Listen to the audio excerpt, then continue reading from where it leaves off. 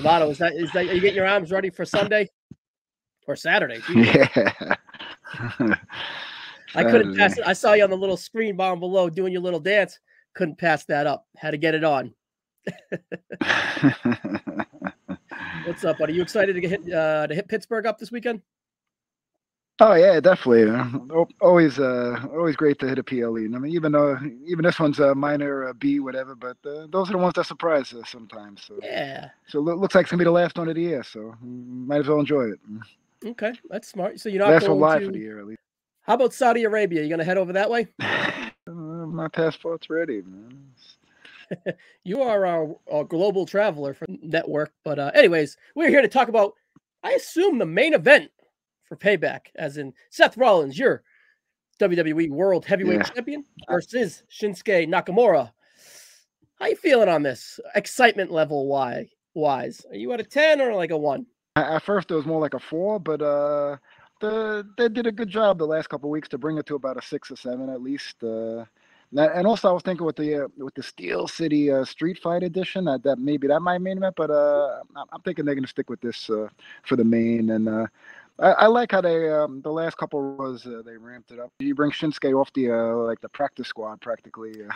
When was his last? We should have done some research before. When is his last single PLE match? And it had to be. We'll do some research after this, and we'll add some notes or whatever. We'll look at it.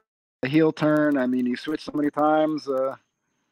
You could just plug him in, but here he's really ramped it up with the with the promos in Japanese with the subtitles. Talking about Rollins' daughter, how he's not gonna be able to walk it down the aisle, or getting real personal. At the wedding and all that stuff. He knows about the back, and also there's been rumblings that Rollins really does need surgery. Might have to drop the belt. So they're playing into that, which is awesome. So at least they brought it up to a 6 or 7, and I'm sure we'll get a Cash-In Jones or something, or at least an attempt at a Cash-In, a little funky. So that'll make it interesting.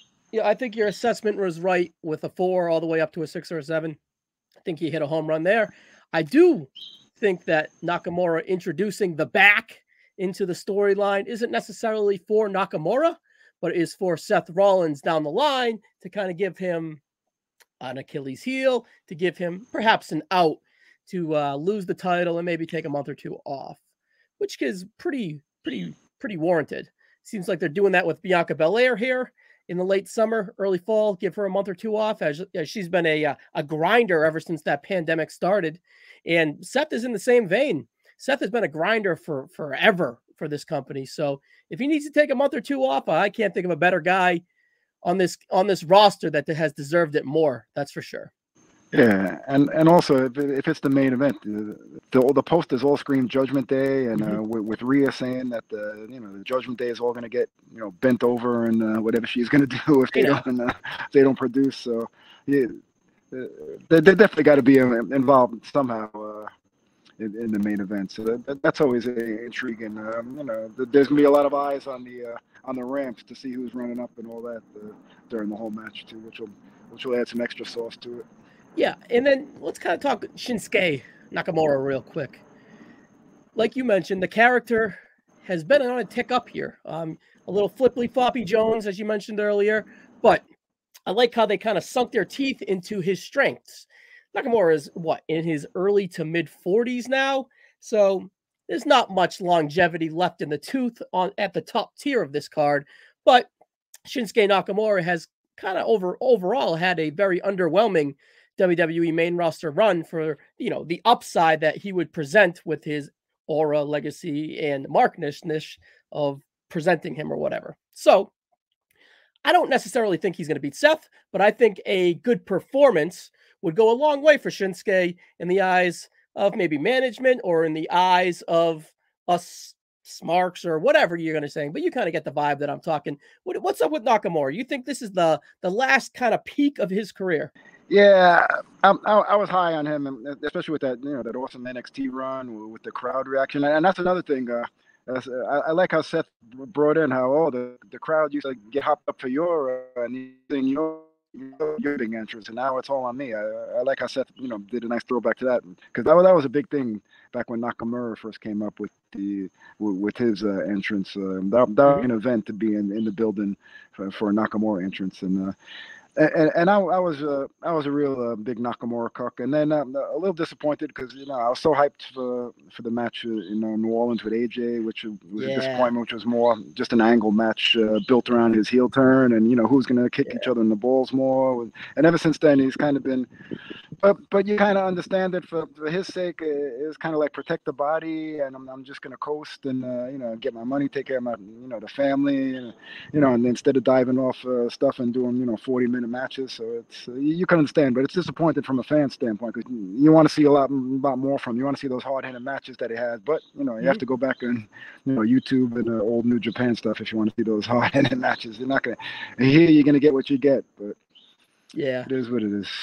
Is what it is. All right, so you mentioned something here that kind of sparked my my little mind going off into a direction. So I do believe that this is going to be the main event, even though you maybe alluded to maybe the Steel City Street Fight, but I think we're going to get some kind of all-time entrances here, perhaps. This, like you said, it's a deep pay-per-view. They want to prop this main event up, which is not necessarily a main event, but they want to prop it up and give it the prestige and the real chance of it to succeed. And I could see two legendary entrances coming out of this, without a WrestleMania stage or a big arena, but sometimes that smaller venue, well, smaller for the WWE, but like basketball arena venue can really ramp up for a show like this. So I think we're going to get some nice all-time entrances presenting itself before this match. Yeah, Pittsburgh's a great crowd. They only get a PLE, once every few years. So the tickets right away, they're only, like 1,000 shy of a sellout. It's been that way since they went on sale, even without any matches announced. So, Roman's off on this one, and a couple of other big ones. A little. That they held off Gunther Gable for the Raw, but I guess they want to do that based around the record, whatever reasons there. But I would have loved to have seen that on this card. Yeah, for sure. Hopefully it's because the Honky Tonk Man doesn't work Saturdays, right? So I need to veer off quick on that. How do we not get the Honky Tonk Man in Memphis? Like, what are we doing? Right, so close to the record. Come on, I need a little bit of that, right, D'Amato? I think his mouth cashed too many checks that he can't cash. Yeah, he's not. Well, he went in the Hall of Fame in New York a few years ago, so it's not like there's terrible ill will. So, all right. Anyways, D'Amato, so do you think that this match will live up to the entrances and the hype that I proclaimed it as the main event? In ring, definitely. I don't. I always rely on Rollins. He gets a lot of hate, and he's been through a lot. But the guy went through. He did jobs for 10 PLEs in a row, and he's still on top. I don't doubt Rollins. He really won me over. I'm not one of his top 10 fans, but every show I see him live, his match is always. It takes two to tango. A little nervous on Nakamura's end. Not that he can't not go, but I don't know if he's going to meet Rollins at the level Rollins likes to get to. But anyways, I think that it should be very good at least. That's where the heel turn walks in. Will help him. He could do the heel stalling and more histrionic and stuff. And that'll help him out, to make the match quality a little better. Yeah, we'll see how that shakes. But anyways, D'Amato. So, final question here as we get out of here. Cash in. Yay or nay? I think you kind of leaned a little bit, but what do you think? I think there's going to be an attempt and a kind of a fuck up. The old JD Mack with Finn. There's going to be some Judgment Day issues there. Rhea's going to come out, and I think it'll probably be a fucked up cash in. So and Rollins will still walk out. An attempt or an actual cash-in that was unsuccessful? Yeah. Interesting. An actual unsuccessful. Yeah. I can't and see Rollins will walk out and I'll probably lose to somebody else on Monday. I can't see Damian Priest be a World Heavyweight Champion. It'll be a short one. If it is, it'll definitely be transitioned. I know. I don't know. I don't see it. All right, D'Amato. It's been great. It's been Rand. So Rollins is walking out as your champion.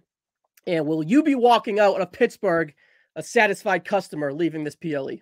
But B show, you got low expectations, and Yeah. they usually exceed it. So, mind you, leaving 2, 3, 5 minutes early, just like how you roll. I think we're okay this time. we don't got to beat no traffic. We'll be all right. I hear you, brother. D'Amato, it's been real, buddy. See you on the next one.